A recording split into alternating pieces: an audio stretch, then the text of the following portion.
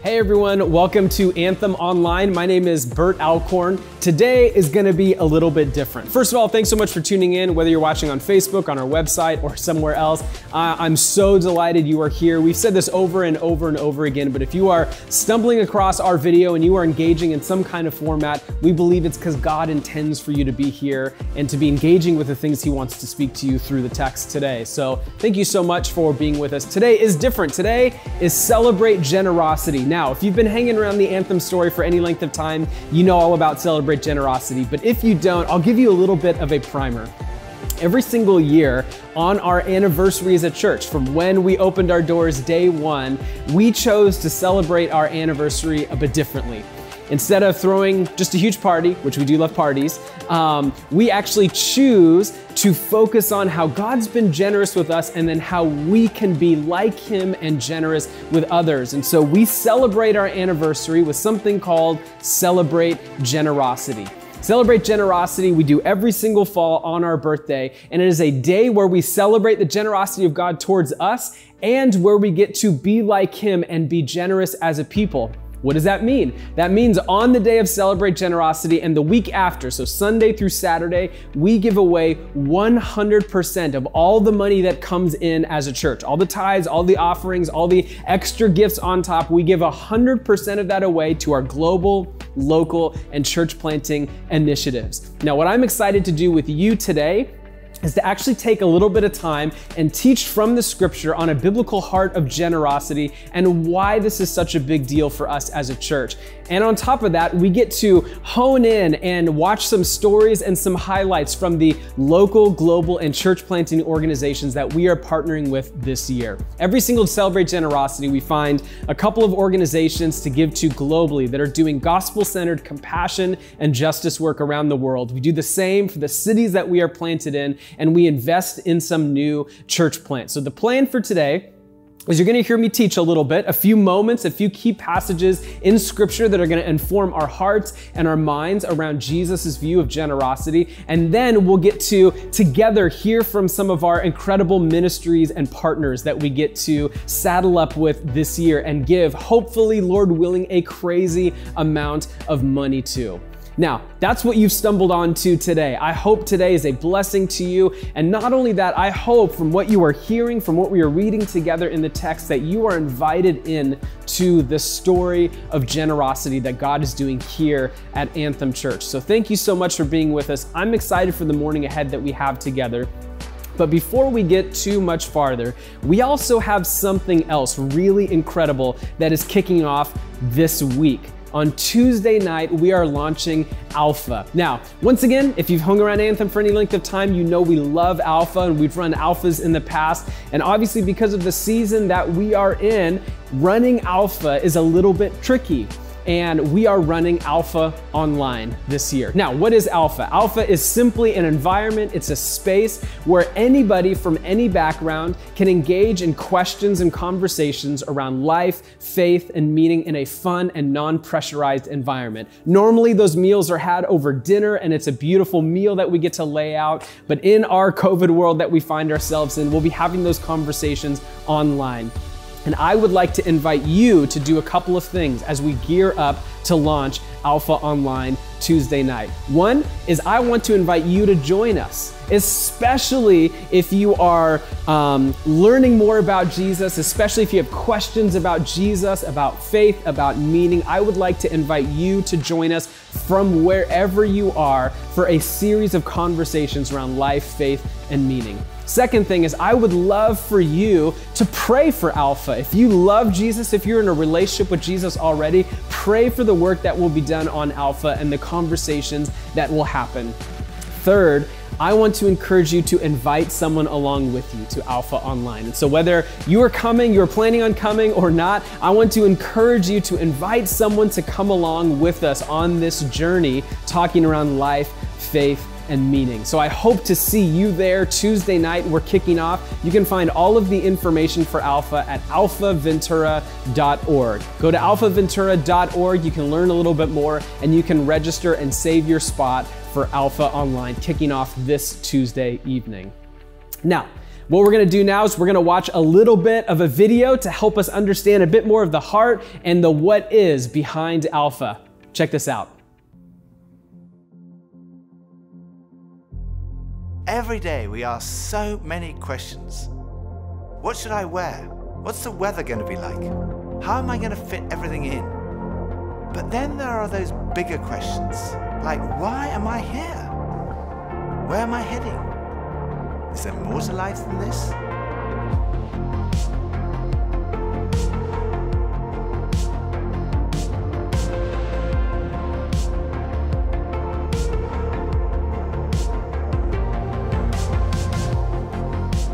I had arrived at an answer to the most important issue that we humans ever deal with. Is there a God? And I had arrived there without ever really looking at the evidence. And I was supposed to be a scientist.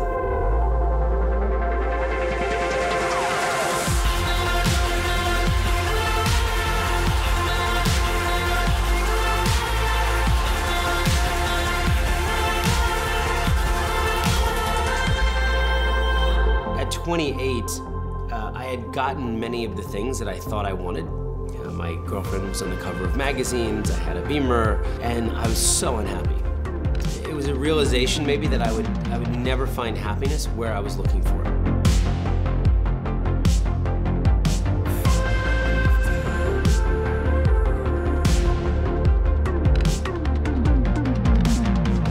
I think for so many years, I always just strived to be strong in myself. All I needed was me and my buddies and, we'd be like invincible. But the truth is, none of us are.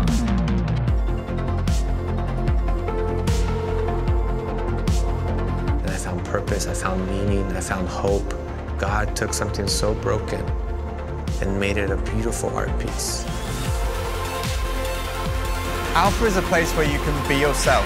You can say what you think and challenge everything. No question is too complex or too simple.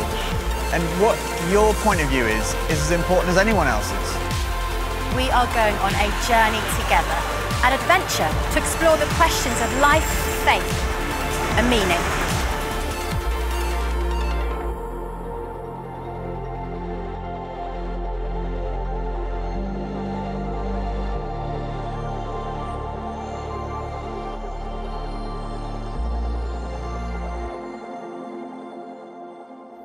All right, welcome back. I'm so excited about Alpha Online this year. I hope you will join me. Wherever you're at, grab a Bible, open up a Bible app on your phone, and head to Matthew chapter 6. What we're going to be doing today is I'm going to look at three kind of moments in Scripture, three glimpses we get in the Bible from Jesus around generosity and what our posture should be, how God is a generous God and we are growing to become like Him. And this year, can we all admit, is fairly different. It's a strange year, and it's a strange year for so many different reasons, but I actually believe there's some opportunity here. If you follow Jesus, in the craziness of 2020, disciples of Jesus have some real opportunity here to demonstrate where our hope is and where it isn't. Which kingdom we belong to and which kingdom we do not belong to. And ultimately, in the language of Jesus here in Matthew chapter 6, where our treasure is, what it is that we prize in life, where it is that we are placing stock, placing value in. And in a season where so many have held back, so many have hoarded, just remember back into March when, at least here in Southern California, the COVID outbreak really hit with a vengeance here. Remember going to stores and not being able to find toilet paper anywhere? Now, there's nothing unique about COVID that would make us go to the bathroom more or less. But for some reason, toilet paper was out of stock everywhere. Why? It's because when our sense of security and comfort was challenged, our immediate posture is to go and hold back. It's to hoard. It's to protect me and mine. Was to make sure I'm safe, make sure I'm secure, make sure I'm comfortable. Now, the way of Jesus will directly confront that way of living. It will. Now, Continuing on with the toilet paper example here. Now, I'm not saying this to say we were any particular kind of extra spiritual. We just did not prepare and Costco up a whole lot of toilet paper. And we just came back from a short trip and suddenly the shelves were cleared out. And it's like, well, we got 3 rolls of toilet paper left. And, we have 3 kids and one of them was potty training at the time. And the kids just like to play with toilet paper and wad it up anyway. And so in a very real and small sense, we did have to live by faith a little bit. We had to live off the generosity of our friends who would throw us a roll every now and again, off the generosity of my in-laws who did make the Costco trip and gave us a pack. And we had to trust God for toilet paper. And in that moment, in that small, I get it, kind of goofy moment that I'm describing here, this was an opportunity for us to not actually hoard. And it became almost a little adventure. Where are we going to get toilet paper from next? I wonder if that's the story Jesus might be calling you and me into with our money this year. That is the natural default posture and position of the world around us when things get crazy is to hold back, to hoard. What if the response from those who follow Jesus was to actually give lavishly and to demonstrate our hope is actually not found in our bank account or a credit card statement. Our hope is found in Jesus. In a season where so many have held back and so many have gone myopic to just think about themselves and their own families, the invitation to Scripture, from Scripture, will always be countercultural. And I think the invitation from Scripture is to not hold back and hoard, but to actually give lavishly and give generously away that which we hold on to. The gospel will always challenge the assumptions and value structures of the world around us. It's literally an upside down kingdom. So we shouldn't be surprised that Jesus' view of money, of possessions, of comfort and security are going to challenge our views of those things. Especially us, at least in California and in America, we live in one of the richest places and the richest times of all time. And we are living in the most materialistic culture that has ever been. So in this culture of clinching, holding closed our fists, of holding back, of hoarding, the invitation of Jesus is actually a discipline of release. Think of it like this. The world does this. The follower of Jesus does that. That's the invitation from Scripture from all time in our place, but I also believe it's the prophetic invitation from Jesus to us in this moment of time.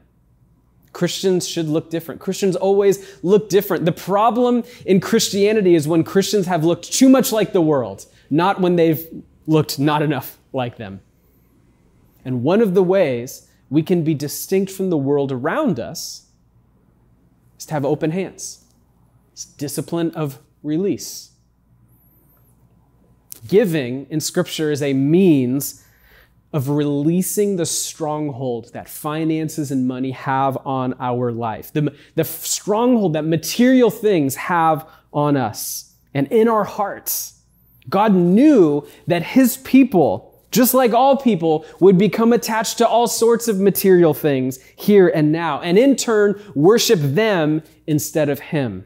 And so giving is this means of releasing, and it's this means of proclaiming where our worship is going to be directed. And what I want to do is I want to take you on a bit of a journey through some moments of Jesus. And the first one we're going to look at here in Matthew chapter 6 is a teaching from Jesus, part of one of His famous, probably most profound moments here on earth, the Sermon on the Mount. A few chapters in the book of Matthew that are the compilation and collection of His manifesto of the kingdom of God. So go to Matthew chapter 6. We're going to start together in verse 19. Jesus says, "Do not lay up for yourselves treasures on earth where moth and rust destroy, and where thieves break in and steal. But lay up for yourselves treasures in heaven, where neither moth nor rust destroys, and where the thieves do not break in and steal. For where your treasure is, there your heart will be also." That's crazy important. We're going to come back to that in just a second. He goes on, "The eye is the lamp of the body. So if your eye is healthy, your whole body will be full of light. But if your eye is bad, your whole body will be full of darkness. Then the light in you is darkness. How great is the darkness? No one can serve two masters, for either he will hate the one and love the other, or he will be devoted to the one and despise the other. And in case we have missed the point, Jesus clarifies for us in verse 24, you cannot serve both God and money. How we handle money is of great importance to God because it reveals what we believe about God. You see, 16 of Jesus' 38 parables were concerned about how we handle money and possessions. In the Gospels, 1 out of every 10 verses, 288 in all, directly deal with the topic of money. The Bible offers roughly 500 verses on prayer, less than 500 verses on faith, but more than 2,000 verses on money and possessions. Writer and author of the book Money, Possessions, and Eternity, Randy Alcorn says this, quote, "What we do with our money loudly affirms what kingdom we belong to," end quote. That's pretty profound. Jesus says you can't serve God and money. Randy Alcorn, commenting on that story from Jesus, says what we do with our money loudly proclaims what kingdom we belong to. But what we do with our money doesn't simply indicate where our heart is. It indicates, according to Jesus, where our heart is going. Notice what Jesus was saying in those verses. Don't lay up treasures here on earth, the present. Don't lay them up here because moth and rust destroy. It can go away. People can break in and steal. It's fleeting. It's fickle. But lay up for yourselves treasures in heaven. Now, he was speaking to A, real people, B, ghosts, C, zombies. Who is Jesus talking to? He was not talking to ghosts. He was not talking to zombies. He's talking to people who live on earth, thus not people who live in heaven yet. So what he's doing is he's saying, lay up for yourselves treasures in heaven. Tell your heart where to go by how you spend your money. If you're going to spend your money on things on here on earth, then your whole heart and your whole mind and your whole self is going to be wrapped up into all those things of this earth. You start spending money on the things of God and the things of heaven and the things of the kingdom of God, that's where your heart is going to be also. So your heart follows where your wallet goes. Where's your wallet going right now? Money exposes where your heart is and where your heart is going. Where's your heart? Where's your wallet? Where do you want it to go? As you look at the future of your life, the trajectory of your life, however much resources and finance the Lord will ask you to steward in this lifetime, where do you want it to go? Where do you want your heart to go? If I want my heart to be in a particular place and not in another, then I need to put my money in that place and not in another. If you guys notice this, if you invest in a, let's say, car, you're excited about that car. You're telling others about that car. You're evangelizing the car you just bought because that's where your heart is, because that's what you spent your money on. Same thing if you bought a house. Same thing if you give to a nonprofit organization. You start giving money to an excellent nonprofit, suddenly you become more invested in that nonprofit. You become more excited about what it is they're doing. See, what Jesus was talking about was not like a uniquely Christian principle. This is a human nature principle. Where your resources, your money, where your value is, that's where your heart is. That's what you're going to care about. Now, let's keep going. I want to keep going here in Matthew chapter 6 because I believe what Jesus does here is he answered our most frequently asked question, our most frequent objection right away. We start to say like, okay, if we're going to give to kingdom things, what about me? Look what Jesus says right here. Verse 25, therefore, so English nerds, what do we ask when we encounter a therefore? What's the therefore? Therefore, right? It's therefore, it's connecting to the previous thought Jesus had about money, possessions, security, eternity. And Jesus says, therefore, in light of all of that, you cannot serve both God and money. Therefore, I tell you, do not be anxious about your life. Because how true it is when Jesus asks us to give something, we immediately go to, what about me? Therefore, Do not be anxious about your life, what you will eat, what you will drink, not about your body, what you will put on. Is not life more than food and the body more than clothing? Look at the birds of the air. They neither sow nor reap nor gather into barns, and yet your heavenly Father feeds them. Are you not more value than they? And which of you, by being anxious, can add a single hour to his span of life? And why are you anxious about clothing? Consider the lilies of the field, how they grow. They neither toil nor spin. Yet I tell you, even Solomon in all his glory was not arrayed like one of these.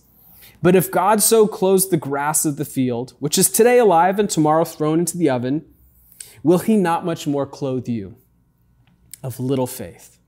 Therefore, do not be anxious, saying, what shall we eat? What shall we drink? Or what shall we wear? For the Gentiles, another word there's those who don't follow Jesus, seek after all these things, and your heavenly Father knows that you need them all. God knows. He knows what your need is. He knows how much your rent is. He knows what bills have got to be paid.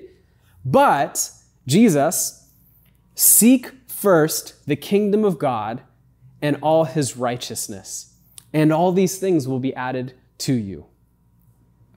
Now, I add in that section about anxiety because that's often our first thought when we're encountered with a moment of sacrifice.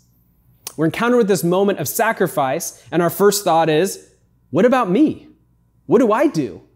What about myself? What about my safety? What about my comfort? What about my security? And Jesus' response is quite simple. Ready? His response is this: rearrange your priorities. Care about the things of the kingdom of God first. Then trust that God will generously provide for all of your needs. See, what we see from this text and this teaching from Jesus is a couple of things. 3 things in particular. Generosity is a belief issue.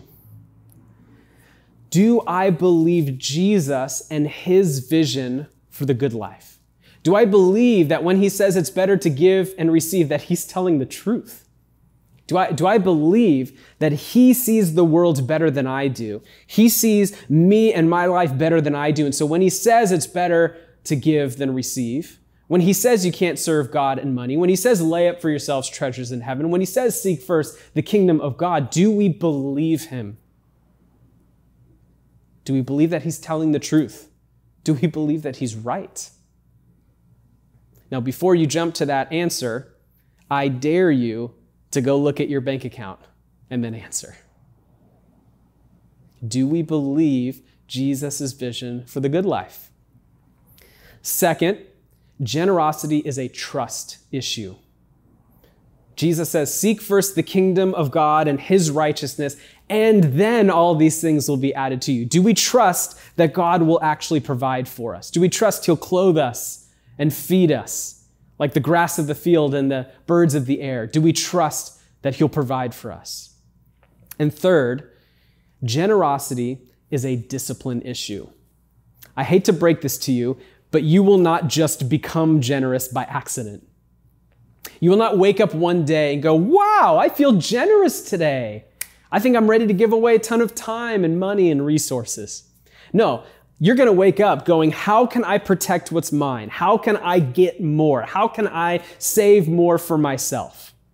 And it is a discipline, a spiritual practice of release to go from this to this. To go from hoarding and clenched to open and available. It is a discipline, which means we have to try, which means we don't always get it right, which means we have to do it over and over again. And as we do it over and over again, we get better at it. And one of the things Scripture tells us is as you do this over and over again and you prove yourself faithful, God will give you more and more so that you can give more and more. You see, God says, I'll add to your riches, add to your wealth, not so you can be comfortable and happy, but so you can give more. Generosity is a belief issue. Do you believe Jesus and his vision for the good life? It's a trust issue. Do you believe Jesus will provide lavishly for your needs? And it's a discipline issue. Will we build in a discipline of release, of letting go the things of this world and laying up for ourselves treasures in heaven. What is it that you need to wrestle with today? In this moment, this teaching from Jesus, what is it?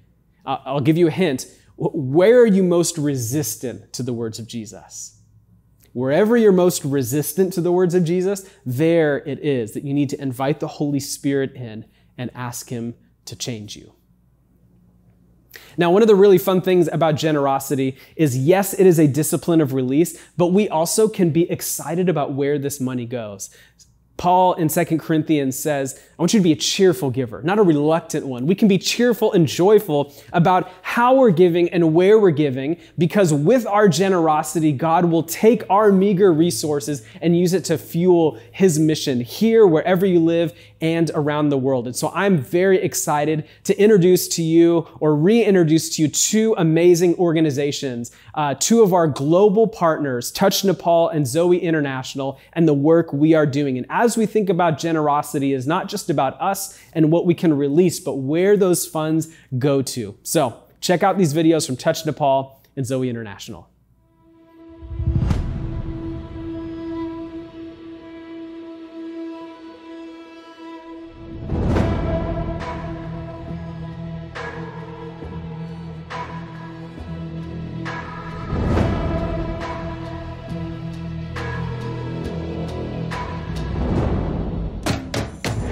We are all about the gospel. Jesus is what motivates us, and we are desperate to have people know who He is. That is why we raise up local leaders, spread the gospel, train disciples, and inspire the church to world missions. The gospel has the power to transform. It will not just transform their lives now, but it will see human trafficking ended all around the world. So we raise awareness, rescue those already trapped, and restore the lives of everyone involved. Since 2002, we have seen thousands come to faith in Christ and rescued children from some of the most horrific situations imaginable. We fight for the lost, we fight for the oppressed, we fight for children. That is what we do with people of faith. We are innovating all around the globe to bring the kingdom of God on earth as it is in heaven. Join the fight.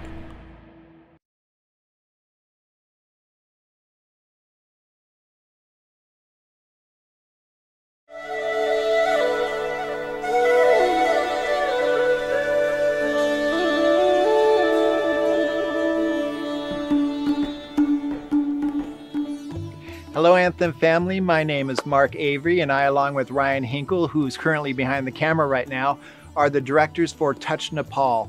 Touch Nepal has been a part of Anthem Church's global initiative to bring the gospel into this amazing third world country for the last 5 years. Now, if you don't know anything about Nepal, I'll tell you a few things. Nepal's a landlocked country between India and China. It's only about 1/3 of the size of California, and it's home of the 29,000-foot high Mount Everest and the very majestic Himalayan mountain range. Nepal is also the birthplace of Buddha, yet the country is only about 10% Buddhist. It's over 80% Hindu, known as a Hindu kingdom, with the Christian population being less than 3%. So it's kind of a big deal to run into another believer in Nepal. And because of Celebrate Generosity, we've been able to support such pastors as Babu and Sabitri Varghese and the Ministry of Blessed Children's Home, which cares for approximately 45 children. And as if caring for 45 kids isn't enough, they also run a Bible school, their own local church, and oversee a network of 17 other pastors in this very strategic area of Nepal. We've also been able to care for the people of Kokana Leprosy Colony and build so many great relationships there. God has worked so strongly amongst this gentle group of people. In fact, this community of some 200 leprosy-affected people has the highest density of Christians of any group we know of in Nepal, about 40%. Amazing. Touch Nepal also runs the Rays of Hope after-school tutoring program, which makes sure that the most underprivileged children don't lose their opportunity for education. The tutors and supplies and books, they're entirely funded by our donors. The program is especially important now during the COVID situation, as the schools for young children have been closed for months. Over 95% of working pastors in Nepal have never attended a Bible school or had any formal training. That's why one of our most important programs is our remote area pastor training. Our Nepali program leaders, Satya and Becky, have strategically handpicked some of the most remote yet fruitful areas where our pastors need training. Our very own Pastor Steve Larson is one of our teachers and curriculum writers. And Steve can tell you firsthand how these pastors, they just light up as they learn for the very first time how to exegete and correctly handle the Word of God. I hope you might agree with me that in times like these, that human kindness and our generosity are shining just a bit more brightly than they usually do. And during the pandemic, Touch Nepal has been able to distribute over $15,000 of COVID and disaster-related aid because of you guys, our donors. I'm feeling very blessed to represent Touch Nepal and be a part of the Anthem Church family along with you guys. And I hope as you get excited about Celebrate Generosity that you'll remember that you are directly touching lives in Nepal and giving the other 97% who don't know Jesus in Nepal that chance to know Jesus. Sabi janalai Yeshu ko nauma jamasi. And I said to all of you in Jesus' name, I say Christ is victorious.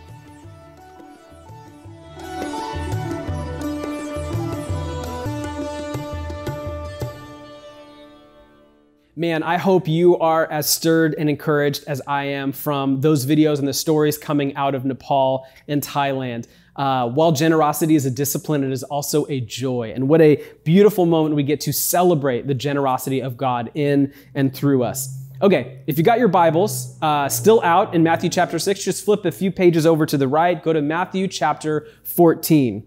Matthew chapter 14. We looked at a teaching from Jesus in Matthew 6, and now I want to look at a story of Jesus from Matthew chapter 14.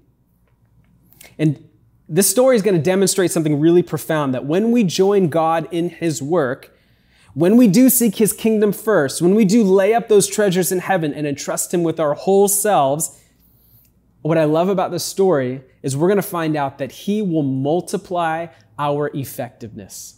When we give Him our little, He makes it much. Not for ourselves, once again, but to go out. Check this out. Matthew chapter 14, verse 13. Now, when Jesus had heard this, the death of John the Baptist, that's the linking phrase here, when he had heard that his cousin, John the Baptist, another one of these proclaimers of the gospel, was killed, he withdrew from there in a boat to a desolate place by himself. But, as is common with Jesus, when the crowds heard it, they followed him on foot from the towns. When he went ashore, he saw a great crowd, and I love this moment from Jesus. He had compassion on them and healed their sick. So Jesus was needing a moment, and then he sees this huge crowd, and his compassion overwhelms him. And he was with them, he had compassion on them, and he healed their sick. And apparently he was doing this all day because now, Matthew says in verse 15, when it was evening, the disciples came to him and said, "This is a desolate place," which was the idea. Like Jesus went to that desolate place, verse 13. He was going for the desolate place. He was not planning on the crowds following him there. But he said, "This is a desolate place. Send the crowds away to go into the villages and buy food for themselves." But Jesus says, they need not go away. You give them something to eat. Now, we're going to find out here how many people were at this gathering, how big this crowd was. I can't imagine being one of the disciples in that moment, where they're trying to maybe get these crowds out of here and say, oh, okay, what a great day of ministry, Jesus. Let's put a nightcap on this puppy. We'll go off to our campsite. Let's all these people go back to their towns. And Jesus says, no, they don't need to go away. And we think this place was actually far from the towns and villages. It would have been too far to go to that night. He says, they don't need to go away. You give them something to eat. And they said to him, we have only 5 loaves here and 2 fish. And it wasn't even theirs, by the way. The story in John chapter 6, retelling the same account, says it was a little boy's lunch, right? So they take this little boy's lunchbox and they said, this is all we've got. This is the only food. And the whole crowd here are some fish and some bread. Jesus undeterred, says, "Bring them here."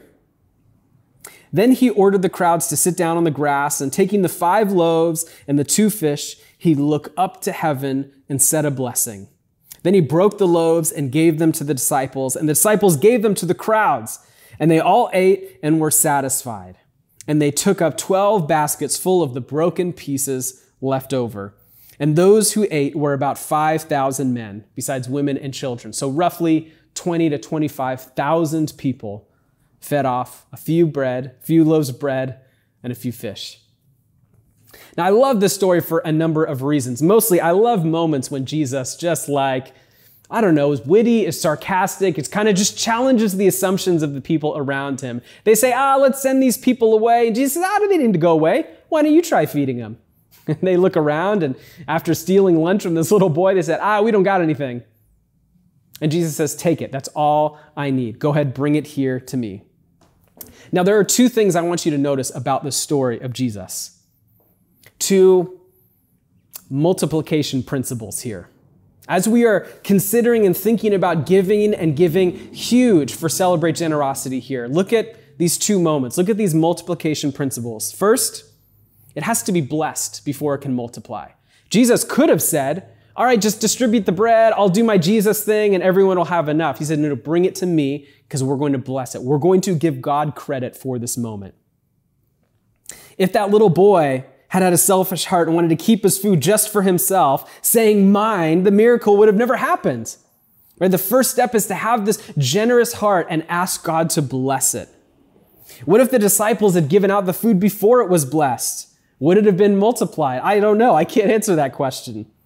They might have thought, well, at least a few people can eat lunch, and we'll make sure a few people get some lunch. But they brought it to Jesus, asked him to bless it. Now, there's this moment. Now, obviously, you're watching online. We're not in person here together. But there's this moment in every Celebrate Generosity where we actually bring the literal and figurative offerings. You know, so many people give online, but we do have a moment where we pass some baskets, a practice we don't actually do in our gatherings, but we do it on Celebrate Generosity. We bring it to the front, and we bless it. And we say, God, this is yours. Do with it what you will. Thank you for this meager contribution. Would you make much of it? First, it's got to be blessed. In all 4 accounts of the story in the New Testament, in all 4 of the Gospels, Jesus takes it and blesses it. Second, it has to be given away before it can be multiplied. What if the disciples had brought it to Jesus and he blessed it, but then they just ate it? They said, sweet, at least we have some lunch here. It would have multiplied. Can you imagine, though, in this moment, this little boy's amazement that his lunch fed 20-some-odd thousand people? Can you imagine the boy's amazement at this miracle, let alone the disciples' amazement at this miracle? Jesus used my lunch to feed 20,000 people. Look at all the people it fed. I bet there was no question in that boy's mind or the disciples' mind who Jesus was and what he was capable of. I bet the faith of the disciples and that little boy grew exponentially that day in the ability of Jesus to do anything.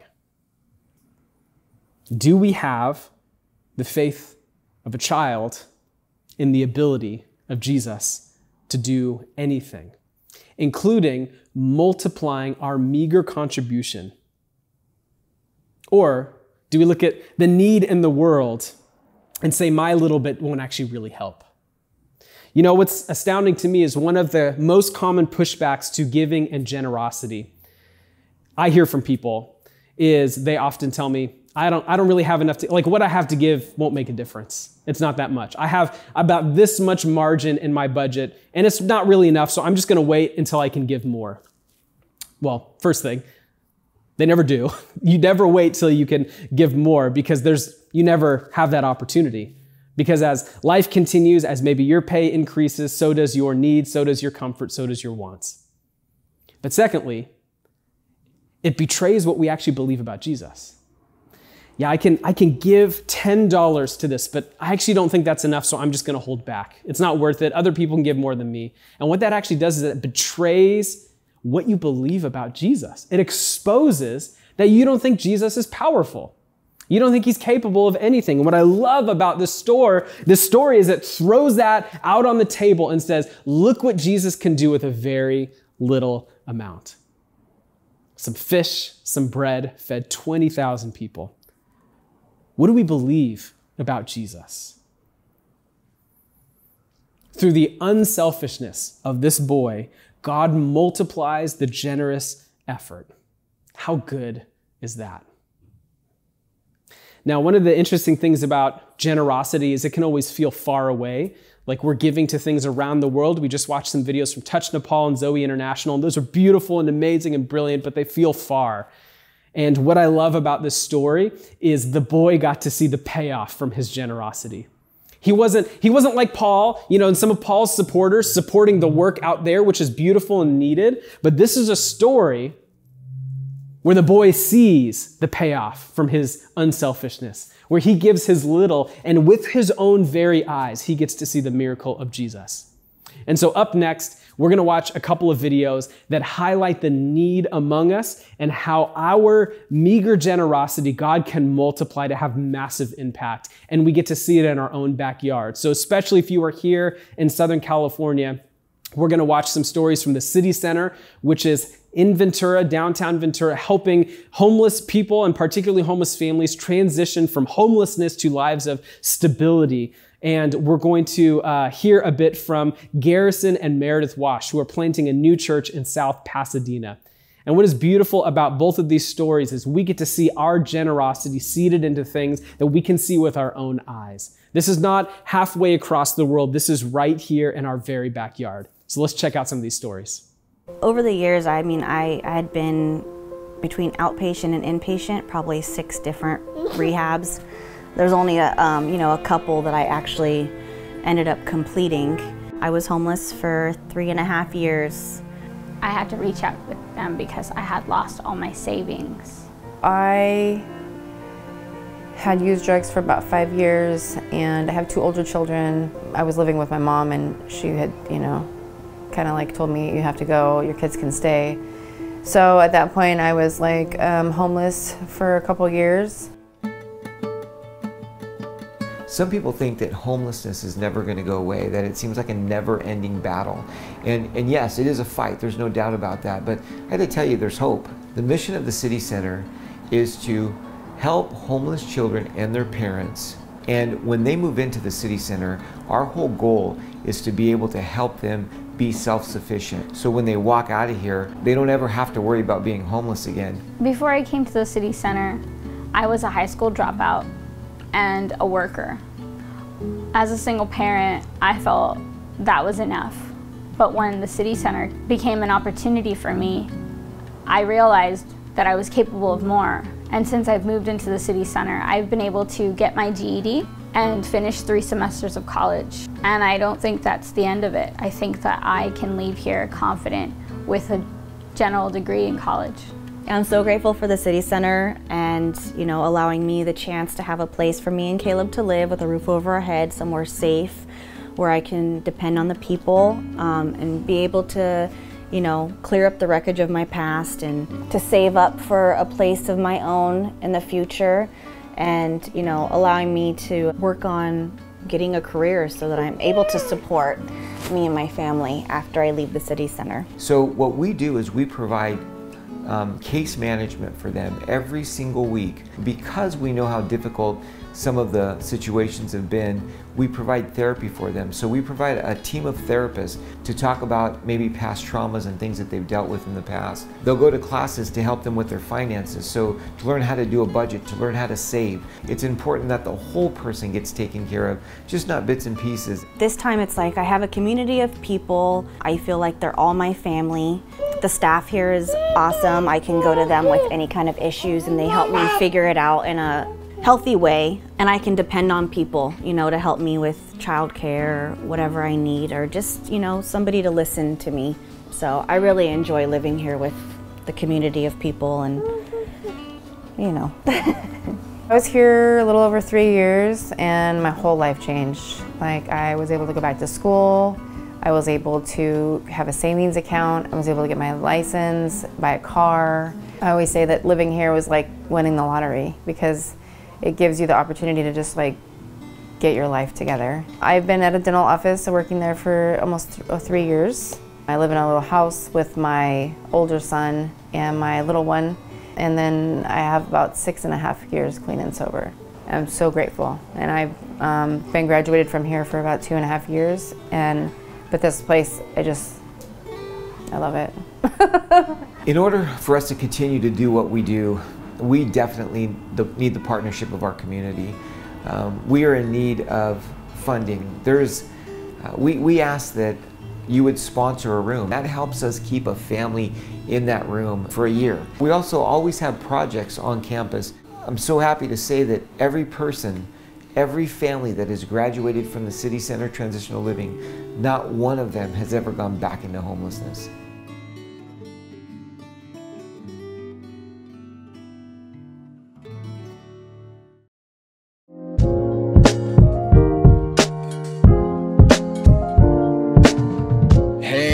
Church, I hope you guys are doing well. We are so honored to be a part of Celebrate Generosity this year. My name is Garrison and this is my wife Merida.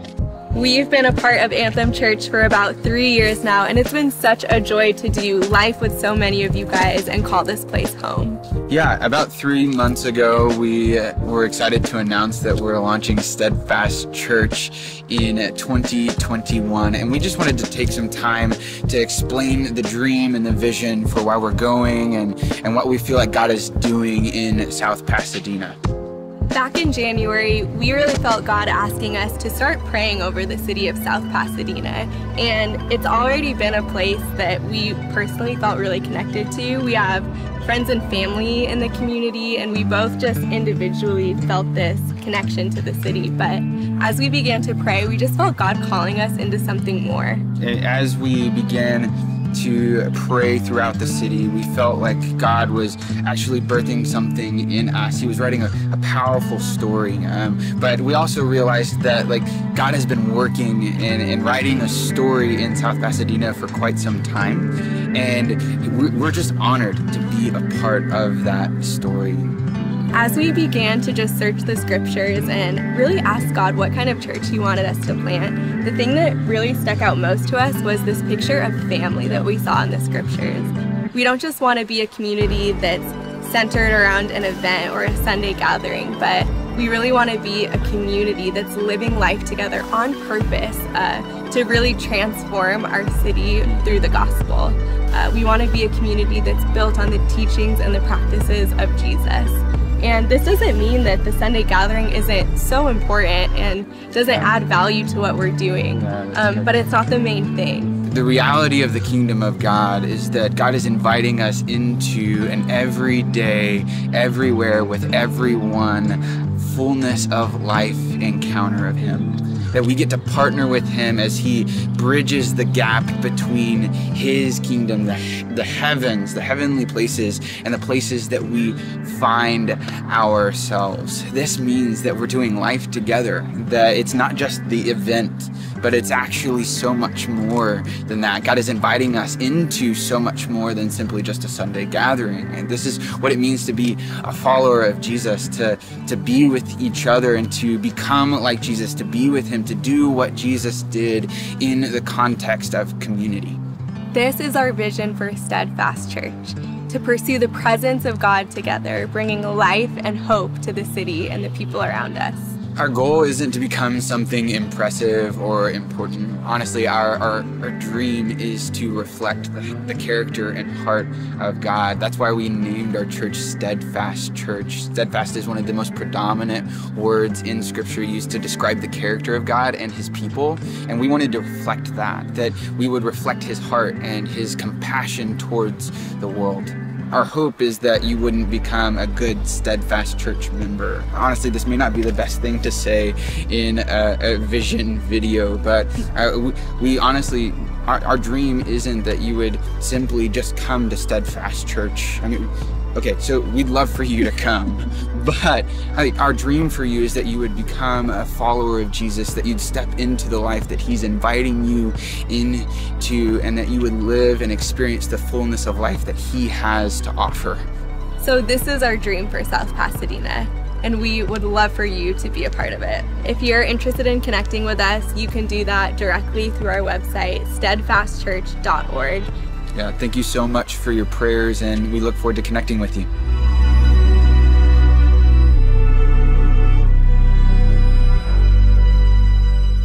All right, now with all of this under our belts, we got to remember one really, really important thing. God doesn't need your money. I don't know if you're used to hearing that from a pastor, from ministries, or from a day that's basically a whole fundraising day. God doesn't need your money. He wants your heart. But he will use your money to further his kingdom because it will do something to your heart. One of the prophets in the Old Testament, Hosea, there's this beautiful, brilliant little line that gets picked up again in the New Testament, but I'll read it straight from the source in Hosea 6:6. And the Lord says, I desire steadfast love, not sacrifice, the knowledge of God rather than burnt offerings. God doesn't need your money. He wants your heart. But he'll use your money to accomplish his will in the world and his will in your heart. Look at how Jesus and Paul both talk about money and possessions and giving. Notice it's not at all about giving to get more. It's not at all about a dollar amount or anything like that, but it's actually about your heart and how the kingdom of God in the world actually works. Look at this.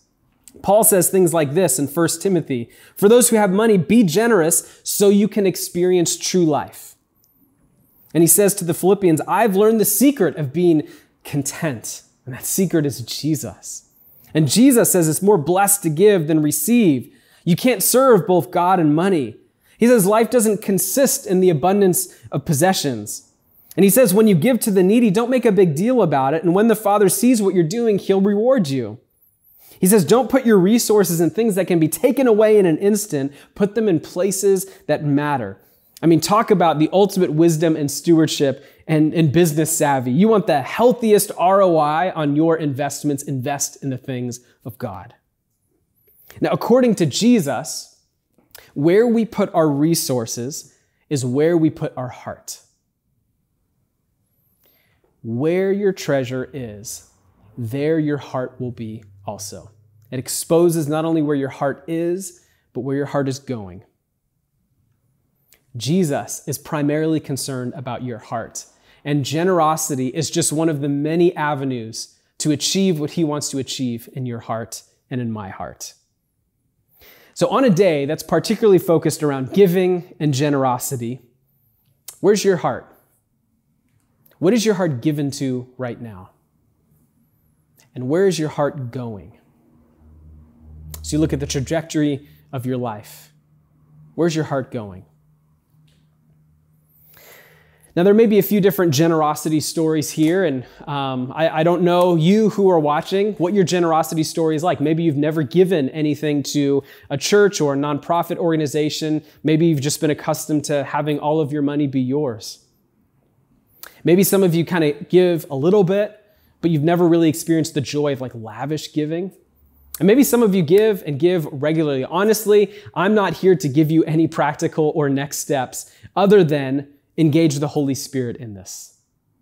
He wants your heart, but he'll use your money to get to your heart. What do you think God wants to do in you today? Now, there are some practicals around Celebrate Generosity. So if you do want to give and contribute and participate in Celebrate Generosity this year, all the giving that comes in today, online, Sunday through Saturday, this entire week, all goes 100% out our doors into our global, local, and church planting initiatives. And if you're giving by check and you're mailing that in, just make sure it's postmarked sometime this week so we know to apply it to Celebrate Generosity. But genuinely, the invitation today is to examine your heart. And even in whatever I've said or whatever videos that we watched together today, what is it that you had the most resistance to? Chances are that's where Jesus wants to do his work. Meet him in that space. I dare you, meet him in that space and be challenged to grow, but also God will meet you there. He will provide for you. He will encourage you. He will do a work in your heart. That's my prayer for you today. I want to pray for you. Thank you so much for watching today, and I hope it's been an encouragement to you, and it's been challenging to you, and it's been an invitation to you to join what God is doing here at Anthem. I want to pray for you, and then I have just a couple of practicals I want to share.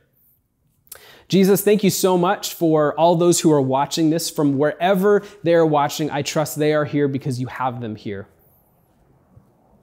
And Jesus, I pray that we'd not even be focused on money today, but we'd be focused on the work you want to do in and through us. Give us a vision for how our meager finances can impact the world for you. And also give us a vision for how when we engage in this discipline of release, you actually not only provide for us, but you grow us. Help us to be countercultural witnesses to this world of hoarding and holding back and clinching. Help us to be counterculture witnesses by how we are generous in our time, generous in our spirit, and generous with our finances. We end today just thanking you and confessing we trust you with our whole selves. And we trust you when you say the whole earth is yours and everything in it, and we are but stewards for a short amount of time. We ask that you would be made much of today. Amen. Amen. Thank you again for joining us today. One simple next step and practical next step. If you are newish, if you want to learn more about Anthem, the absolute best way to do that is to text Anthem to the number 97000. And when you do that, you'll get an immediate text reply back with a few links that will help you learn more and reach out to us if you'd like to get connected. So I hope to hear from you. I hope you take a next step in getting connected here at Anthem. And I genuinely hope you engage with the Holy Spirit in the work He wants to do in and through you today. Thanks for watching Anthem Online. We'll see you again next week.